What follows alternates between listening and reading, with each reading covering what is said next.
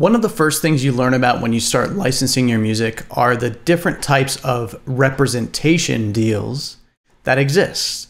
When you're wanting to license your music, you're going to need a rep. You're going to need a library or a publisher or a label or a licensing rep, sometimes called licensing agents. There are all sorts of kinds of deals out there. Today, we're going to talk about one of the biggest dilemmas that you're going to be faced with, which is whether to go exclusive or non-exclusive. Let's dive in. If you want to get your music heard by music supervisors, if you're listening to this and you're an artist and you're just getting started, or you've been doing it for a while and you're tired of pitching to a black hole and feeling like you're just not getting heard, I want you to head over to my website and download my free guide on how to get your music heard by music supervisors. It's completely free. I put this together to help you learn. There are 5 steps that I think you should follow. And if you follow each of these steps, one step at a time, I guarantee you will actually get heard and be in the top 1% that actually break through and get heard. That's my gift to you. Thank you so much for listening. Today, I want to speak about exclusive versus non-exclusive representation. There are all sorts of reasons you should do one or the other. I'm going to give you my thoughts on it. I'm going to give you my opinion. I'm not saying that one is absolutely you never want to do this or you always want to do that. You have to take the knowledge that I share with you and decide what works for you. There are pros and cons to both. So let's just talk about when you're starting out as an artist and you get presented an offer, you get presented a contract by an agent or a manager. Managers are going to be exclusive. You don't want multiple managers managing you. That's just odd and unusual. And same with agents. If you have a talent agent, let's say you're an actor, you have a talent agent, they're going to be exclusive deals. When it comes to licensing, it's not always the case. With licensing, there are non-exclusive companies, there are exclusive companies, reps, libraries, publishers, and their contracts vary depending on how they do business. And it's not to say that one way is right and one way is wrong, but there are certain things to understand about those deals. Let's start with the non-exclusive deals, because I think that's where most people, when they're starting out, begin. That's where I started before I was doing licensing, before I knew the business of music licensing. I was an artist and I was pitching myself to be represented by companies. And the first deals that I did were non-exclusive because I didn't know what I was doing. I was dipping my toes in saying, yeah, I don't know. I want to be able to get out if I can. I don't want an exclusive deal. So I can understand and appreciate that perspective.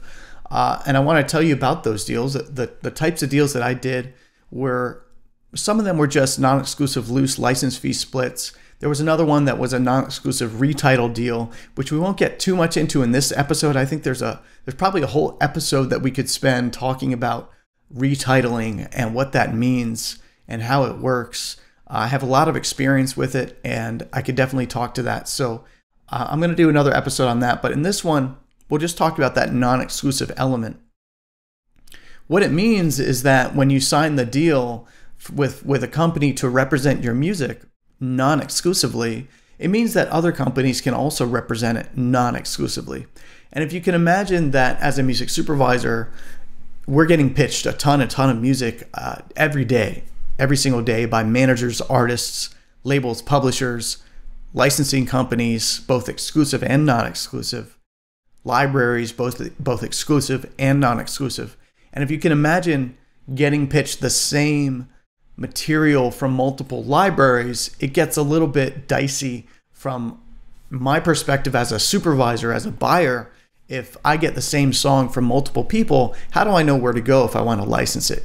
And some people just work off, well, whoever pitched it to me first, I'll go to them. And I think that's a good policy to have. But what happens is you forgot maybe that other person who pitched it second for this time, they sent it to you 2 years ago.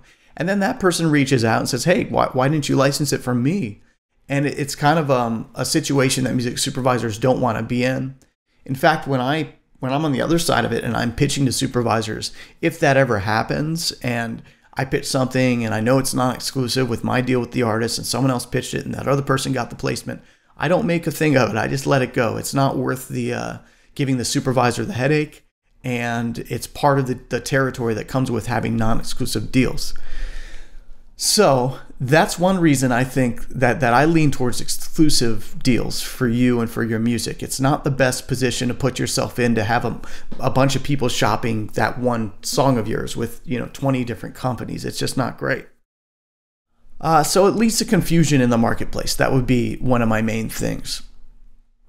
The benefit of it, non-exclusive, obviously, is that it's not a long-term commitment. You're not tied up to someone if they can't deliver. If something happens or doesn't happen and they can't deliver, you're stuck in a contract if it's exclusive and there's no termination clause. So I think that actually has to weigh into your decision too. If there's a termination clause, is it 2 years, 1 year, 3 years, 10 years, 15, 20, perpetuity? All that has to weigh into your decision. And, you have to take that into consideration when evaluating your potential partner, because this individual or this company that you're partnering with, that's what they are. They're getting a percentage. They're taking a piece of your IP, whether it's non-exclusively or exclusively. They're getting a commission, and you have to evaluate, does this make sense to me? Taking into account all of the elements that they're offering, the termination clause, how long the contract's for, what their commission is it exclusive, is it non-exclusive? You have to evaluate each and every one of those, and try not to get overwhelmed when presented with a contract. And if anyone ever rushes you to sign a contract and you need more time, you're in control. Don't let them strong arm you into signing something. Take your time with it and read through everything. Make sure you understand it. Obviously, you should consult with an attorney before you sign any of your property away. But definitely you want to make sure that you read it thoroughly and understand it yourself. If there's something you don't understand that you need to learn, do some research. Hire an attorney. Do a consult with me. You can come to my website at licenseyourmusic.com. You can schedule a 60-minute consult, and I'm happy to talk with you about a contract or whatever questions you may have. We can use that time together for whatever you want. So you could play me songs. We could review a contract, whatever you'd like. That's something I just started offering recently. So yeah. Non-exclusive deals. The other con, it kind of tying to that first one of confusion in the marketplace, is that there's several people shopping your music, several companies shopping your music. Now that can be looked at as a pro also. It can be looked at as something that works in your favor, having multiple people shopping your music. You think there's more likely a chance of getting placed. And that it's kind of true and it kind of isn't. In a sense, yes, multiple people are pitching to various projects, and they're probably not all pitching to the same projects. So you get wider exposure that way for your music.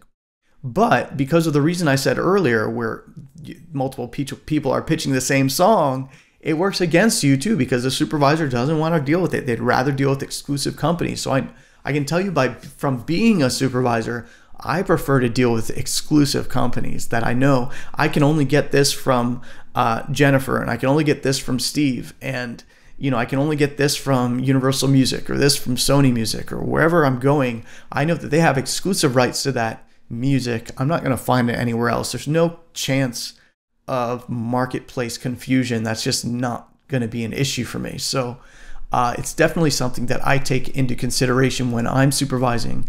And it's probably the biggest reason I recommend going exclusive. That doesn't mean I would rush into it. I think that I would not rush into an exclusive deal. I would take your time and evaluate before you do that, but definitely something I recommend.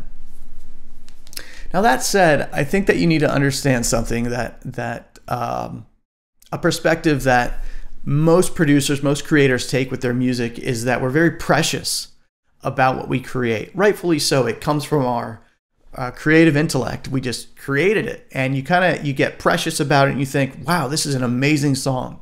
This is an amazing record. I shouldn't let this go. And there's something to be said for being cautious and careful about where you put it.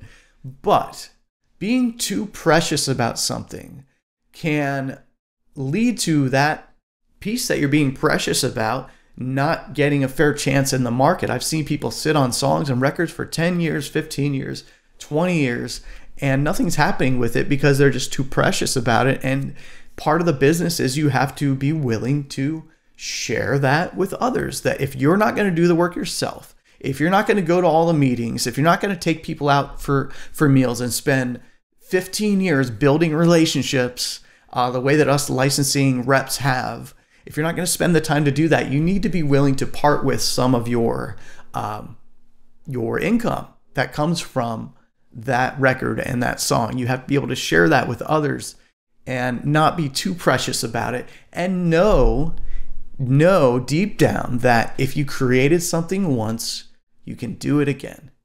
And I think that's really important to reiterate. Once you've created something that came from you, you can then do that again.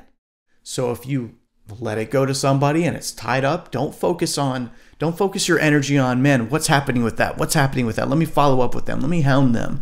That's not a great place to focus your energy. Focus your energy on creating more just like it, and create more. If you focus your creative energy on creation and just trying to level up and one up yourself every single time, you will find more success, because you'll be able to give that to another person or another party or someone who's getting successful placements for you. You can then give them another one and another one, or you can then place it yourself. And the more you level up, the more you level up your creation, the more people are going to find you. Music supervisors are going to find you, because we don't always go to representation companies. Sometimes we're just scouring the internet. We're scouring blogs and Bandcamp and SoundCloud and websites and just Google. So Reverb Nation, there's companies like Broadjam and Music X-Ray, and there's all sorts of companies that if you Google music and a genre name, you get a bunch of links. And as supervisors, you just dive in sometimes creatively. If you don't want to reach out to companies, if you want to work fast and find something on your own, sometimes it's fun to do that and put that puzzle together. So, okay, I'm a little off point. Let's get back on point. Non-exclusive versus exclusive representation. With non-exclusive representation, we talked about the cons being that it creates confusion in the marketplace, and it's difficult to track placements. When you're a non-exclusive rep, it's hard to track your placements because multiple people are pitching that song. The biggest pro is that multiple companies are shopping you, so you're gonna have more pitches. And there's that old saying with sports that the more times you shoot, the more of a chance it's going to go in the basket or it's going to go in the net. Yeah, that's kind of true with the non-exclusive thing. But if you have a good exclusive rep, they're going to be putting up your music for all sorts of projects and the right ones that fit you, because exclusive reps also, when you have an exclusive deal, there's more of an investment from them. Mentally, emotionally, spiritually, they're tied to that piece of music because they know that they're the only ones that have it. So they get excited about it, right? Just like you're excited about it. When you sign non-exclusively with someone, it's kind of like saying, yeah, we can date, but I'm going to see other people. We can date, but I'm going to see other people. It's not really a commitment from either side. When you go exclusive, it says, I'm committed to you. And the other person says, well, good, because I'm committed to you. Let's do this together. Let's work together to get things happening for your music. And a good exclusive company, a good exclusive rep will be able to do that for you. And exclusive publishers, exclusive libraries, that's all tied to that. Speaking of that, I want to talk about something else. In a lot of the music books that you read when you're starting out, there's a big thing that you hear, especially in the general books about the record business. And they say you should never, ever give up your publishing. There's a caveat to that. When it comes to the traditional record business and you're trying to get artist cuts and you're trying to get, songs cut by popular artists, and that's really the traditional business. It's not licensing. Licensing's a sub-genre of the business. And it's just becoming more and more popular because of how much success you can have with it and how much income you can create with sync and with licensing. But that comment about you should never, ever give up your publishing, I believe it to be rooted in that traditional record business. When you're trying to find a major publisher to sign you, or even an indie publisher, a Cobalt, a BMG, a Sony, Warner Chappell, Downtown Music, Because Music, there's all kinds of publishers out there looking for writers. If you're trying to find that kind of deal and get in advance, which they're few and far between these days, then yeah, it makes sense. You don't want to give up your publishing before that because you need to have that to offer to these big companies once they give you an advance to be a staff songwriter with them. But when it comes to licensing and libraries and production music, it's very different, because half the job is creating the music. Half the job is writing the song and producing it. The other half of the job is actually exploiting it and monetizing it.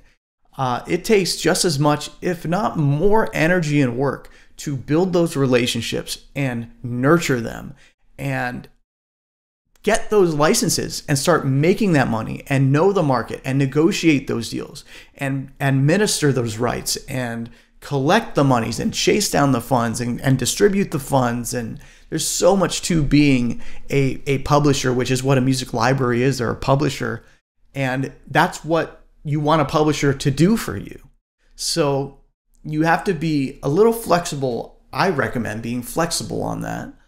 Don't be too precious about your publishing. This goes back to, if you created it once, you can create it again. When you create it once, you can create it again. So with music licensing, you're going to have people or companies, I say people, but really it's companies that are asking for publishing or 50%. Some companies might do 25%. I don't think 20% exists anymore. If you're out there, I think that's crazy. I don't know how you survive.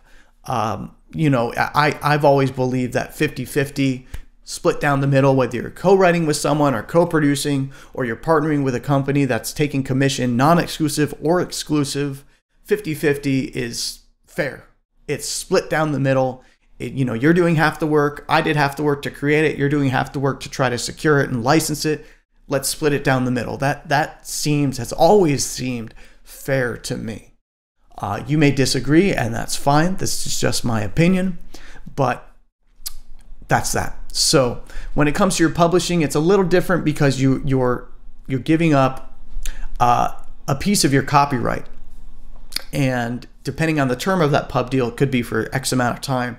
It could be in perpetuity. And libraries and production companies, or in the production music space, libraries in the production music space that are exclusive are going to take full publishing. There might be some that do co-publishing 50-50, but they're still going to take 50% of the license fees, and that's standard for libraries and production music libraries.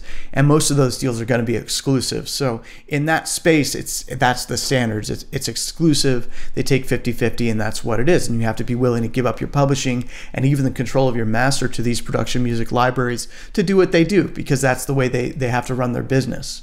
It's a worldwide business that they are a part of, and I won't go too much into that, but it's all tied to being exclusive. Those deals are exclusive. When I first looked into trying to expand internationally, and I reached out to who's now my German sub-publisher, Sonoton Music. When I reached out to them years and years ago, maybe 10 years ago now, they were interested. They liked the music I had, but they said it's not exclusive, so we can't do anything with it. And it took me a while to come around to, okay, instead of trying to fit a square peg in a round hole, I need to, adapt the way I do business. And I changed to doing exclusive deals, and now I'm doing business with them, and they're my German sub-publisher. So that's part of the business of the production music space, is being willing to do these exclusive deals worldwide in perpetuity. And it is what it is, and it's 50-50. So exclusive deals, in my opinion, are the way to go. And I'm going to close with this thought. Just because you go exclusive with a company does not mean you cannot pitch your own music. You can still take meetings with people. You can still pitch those records and those songs. You can email people and say, hey, check this song out. Are you interested? And you wait. When someone's interested, you say, great, I'm so happy to hear that. Let me introduce you to my publisher, or let me hand this off to so-and-so. They're going to negotiate the deal for me. You pitched it to that person, so obviously you want to facilitate and help make it happen. But you can still pitch it. It doesn't mean that once you assign the rights to someone, non-exclusive or exclusive, don't just throw your hands up and let them do the work. There is no reason to do that. You still should be out there working your own material. There's no reason not to do it. Nobody is going to believe in your music. No one's going to shop it the way you are. That's just the truth. It's the way it is, especially companies that have multiple artists to manage and multiple labels to manage and catalogs. The amount of attention you're going to get compared to the amount of attention you're going to give yourself in your own narcissistic way is just unrivaled. So you got to do what you do and pitch yourself even when you sign an exclusive or non-exclusive deal. It does not matter. Thanks so much for listening. Stay cool. Peace.